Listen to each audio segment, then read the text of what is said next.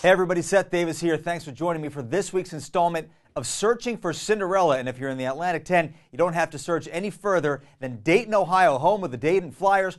14-1 overall, ranked 14th in this week's AP poll, coached by Brian Gregory, who's a former assistant under Tom Izzo at Michigan State, has brought a lot of those same philosophies to Dayton in terms of toughness and offensive execution. They've won 13 in a row, including big wins at Louisville and then at home against Pittsburgh. Now, both of those teams had injury issues in those games, but hey, a win is a win. And what I really like about this team, they had a tough win against Rhode Island, and then they won at St. Louis in overtime. You say, well, St. Louis isn't very good, and they're not, but to me, the ability to maintain that emotional intensity and win on the road in the conference, like I said, a win is a win. Brian Roberts, one of the most efficient players in the country, the senior guard, 20 points per game, 50% from the floor, 46% from three, and Chris Wright is a 6'8" freshman forward who is a big-time signee for this team. So look out for Dayton, and they've got a big a big game at home next week against Xavier, big matchup in the Atlantic 10. Heading out west, hey, Steve Fisher's San Diego State Aztecs off to a 2-0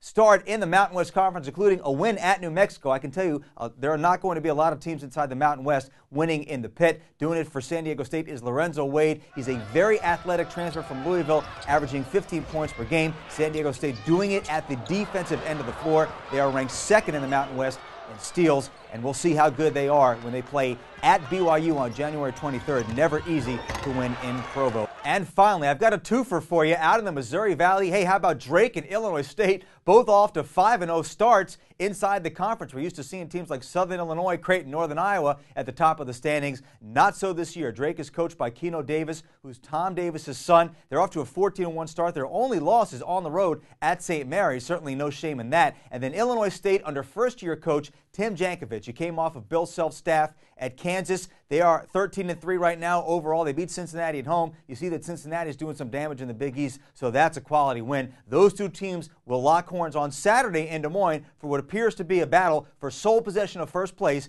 in the Missouri Valley. That's it for this week's Cinderella Watch. Be sure to check back next week for a new installment of Searching for Cinderella. I'm Seth Davis. Thanks for watching. We'll see you next time.